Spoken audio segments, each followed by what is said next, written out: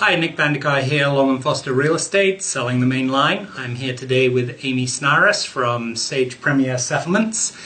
And we're just going to go over something to do with title insurance. It's one of those things that many buyers ask. And Amy, that's why does the lender require a title insurance policy? Sure. The lender is going to require a title insurance policy as they are lending on the property.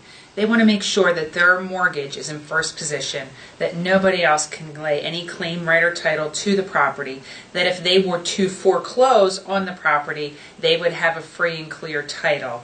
They will also require 3 standard endorsements to their policy: endorsement 100, 300, and 900.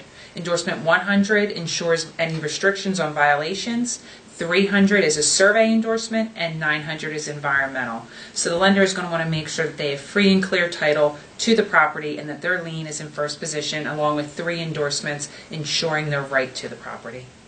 So in Pennsylvania, maybe elsewhere, but definitely here in Pennsylvania, the lender requires it, and then you can purchase your own owner's policy as well on top of that. Correct. You will see on the settlement statement that there is a charge for the lender's policy, and then the owner can secure coverage as well. It's a simultaneous issue policy where the owner receives coverage and the lender receives coverage. However, they all fall under one premium, which is based on the purchase price. And it's selective for the owner, but for the bank, the lender will require a policy. If they are lending on the property, they're going to want to make sure they're in first position. Okay, great. Thanks very much for explaining that to us. Thanks, Nick.